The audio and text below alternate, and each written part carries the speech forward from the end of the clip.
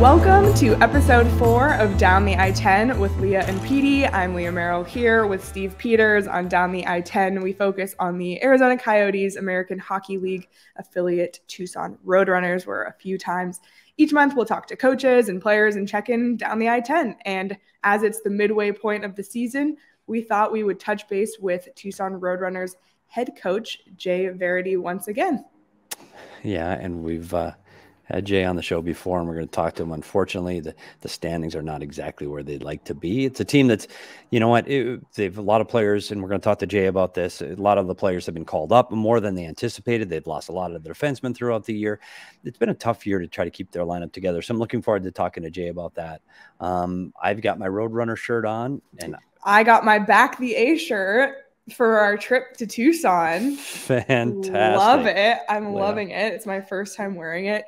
Super excited about that. Excited to check in with Jay. I'm always just curious about, you know, how the call-ups affect the team and the taxi squad and where they are in the standings and if there's still a chance to make the playoffs. So that's all stuff we will ask Jay momentarily. Yeah, and it's hard because we talked to him earlier in the season too about that juggling the mix between winning and standings versus development and players and trying to get players here to the NHL, which they've clearly done a great job of because they're playing, and not just once in a while, but they have guys on this roster that are making solid contributions to this Coyotes team right now, and Dyson Mayo is definitely one of them. So we're going to talk to him about that too. So even though they are where they are in the standings, there's a lot of bright spots on this Roadrunner team this year because they've been able to send guys to the big club.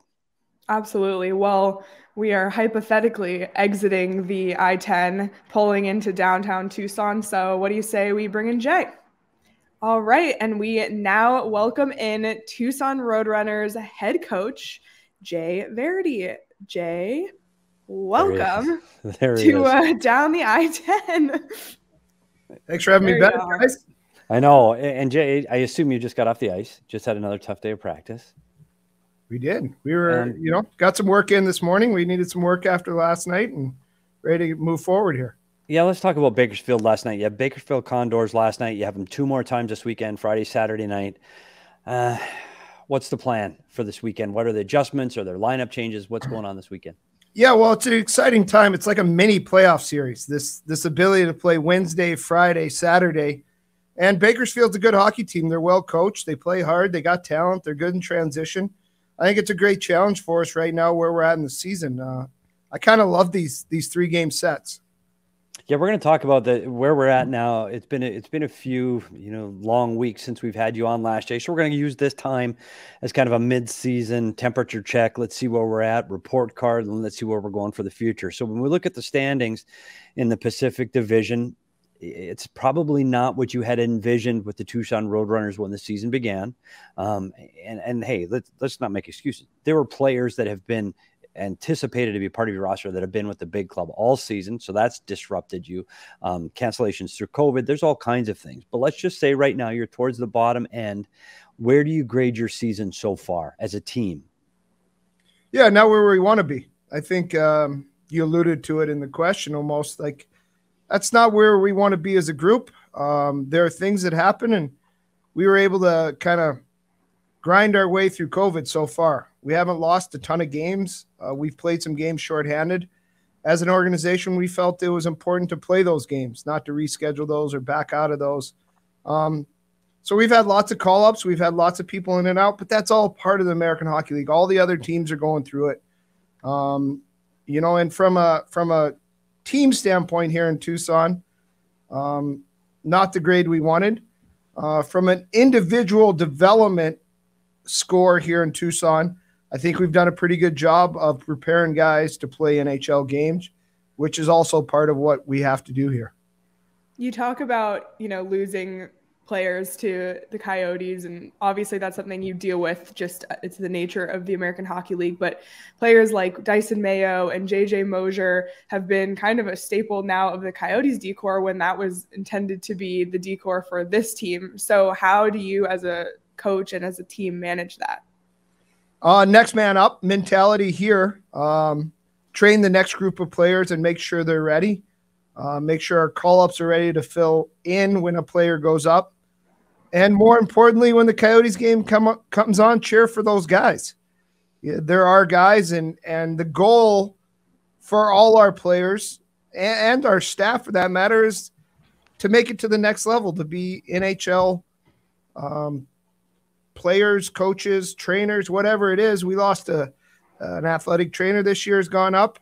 Bill Nerving's gone up. So there's been lots of transition, and that's exciting. So when we're here in the moment, live where your shoes are at is a saying we use a lot. So our shoes are here in Tucson. Let's get to work on everything we need to do to get better every day, regardless of the circumstance or the situation.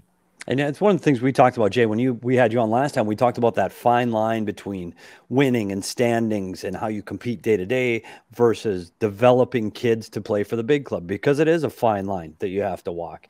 And this year, probably more than any in recent memory, the number of players that are getting called up, and not just for one or two, and you have those guys too, but these are guys that are extended periods. Like Dyson Mayo, there is no way when this season started you anticipated he was going to be an everyday defenseman playing the kind of minutes he's playing in this league. How do you feel about his progression, and what does that make you feel like as a guy that helped his development?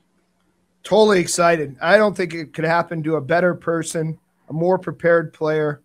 It's one of those situations where, as a coach, you're in meetings in the American League, you're meeting with the NHL staff, and you're like, hey, this guy could play. I'm sure he could come up and play some minutes. He does everything for us at the American League level. He comes in, he's prepared. He works hard in practice. He mentors younger players. He makes the right play. He plays when he's hurt. He plays when he's sick. All the things positive you could say about a player, we've always said that about Dyson, and he got his opportunity and made the most of it. And that's really exciting. And he's one of those guys you cheer for to continue the success he's had. I want to ask you about the taxi squad, because that's something that has been re-implemented this season. Does that hurt you at all? Does it have any impact at all? What is the effect of the taxi squad? Yeah, it's tough. So if you think of the American Hockey League, there's things that consume your players. There's injuries from the NHL team. There's injuries with your Tucson American Hockey League team. There's injuries in Rapid City with players that you have down there. That happens in a normal season. So you're kind of pulling from a pool of players that are disappearing constantly from different areas. This year, in addition, you have COVID at all three levels, where a player in the NHL gets COVID, bang, they're gone 10 days, 5 days, whatever it is, till they can test back in. American Hockey League, you got COVID. East Coast League, you got COVID. So, and then the taxi squad on top of all three of those, where 2 or 3 guys disappear and go up. Hudson Fashion, Cam Deneen were both on that taxi squad for the extended trip the Coyotes were just on. So 2 players that we didn't have over that period of time. So there are these constantly changing situations that are all a little new this year, and hopefully the last year we see these situations. But Jay, we talked about when they brought in the taxi squad early, when the NHL finally implemented that again, they said this was going to be something that ran through to the All-Star break. We're a week away from the All-Star break. Have you heard that is going to continue following the All-Star break, or is this going to be, hey, I'm getting those guys back at that time of the season? Well, I think I don't really know where it's at. We're waiting for word. There's a lot of speculation that the taxi squads will be done potentially after the All-Star break. But at this time, we don't really have anybody on the taxi squad in Arizona. There aren't a lot of extra players right now, because the other thing that's happened to the organization, there's just been a lot of long-term injuries that you can't account for with both clubs. Well, let's get back to the standings for just 1 second, Jay. We talked about where you sit right now and where at this time of the season. And I know coaches look ahead. You can't help it but to look at the schedule and, hey, how can we find a path? Is there still a way for this team to make the playoffs? Do you feel that there's a path to get you in the playoff race? Yeah, I think when you play in our division, you're always playing every game's like a 4-point game here on out. So you're playing a lot of these opponents. You're playing Bakersfield here. You got San Diego coming up. You got a set with Abbotsford. You got a set with Colorado. So there's these opportunities to gain points in a hurry in this division. you got to be good against the teams you're competing with.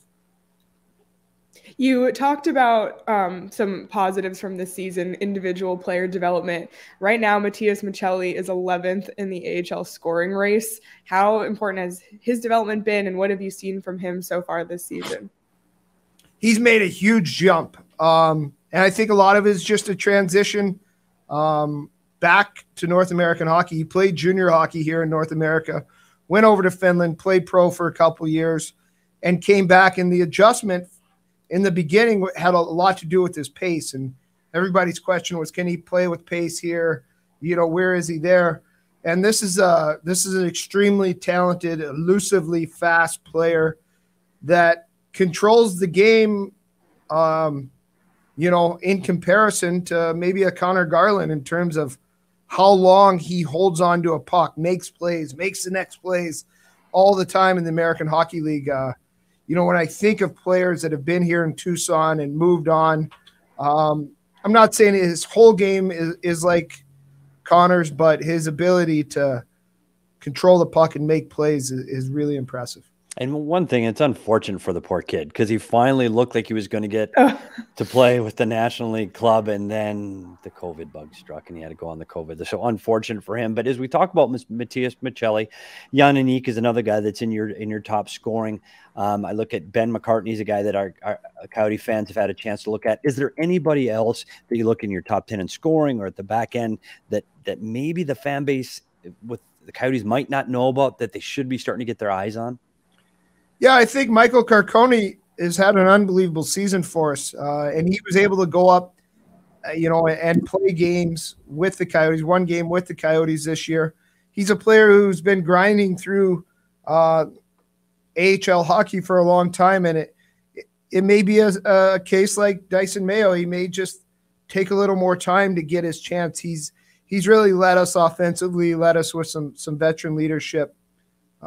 Down here in Tucson, he's been doing a really good job for us. And Kolio Chanok is another guy that we have on our back end that did go up for a period of time and play some games, and he does a good job for us down here as well. He's a young player, he's developing and really coming along. How would you grade Ivan Prosvetov at this point in the season?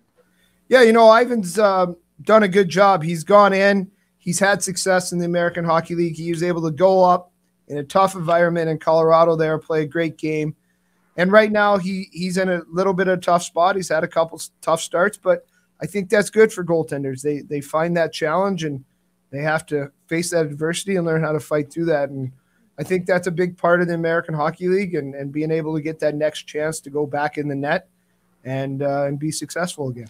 Let's put your coaching and development hat back on again for a minute. We saw where you are in the standings. So when you go into the locker room, what's your approach on the development side for the remainder of the season? Like, what are you hoping to get out of these guys in the developmental side of the game? Yeah, if you looked at our schedule on like a big wall and the whole schedule's up there, the beginning of the season had a ton of practice. And so when you're in those practice segments and you have those practice days that are 3 and 4 days away from a game, you can really dig into a lot of stuff. Your practices can be a little longer. Your development time, your skills guys can get on the ice and really work with those individuals during that period of time. And, we did take a lot of time with that. If you look at our schedule now, it's pretty much 3 games a week: Wednesday, Friday, Saturday, travel, recoup, practice once. So right now it's about game reps more than anything in development, which is also important, getting those key competitive situations and being ready to perform in those situations. That's development for me as well. We talked about call-ups and all the players getting called up, and you mentioned before we got on air here, it hasn't just been players getting called up, trainers, and you, in fact, had a call-up as well. So can you tell us a little bit about how that whole situation unfolded?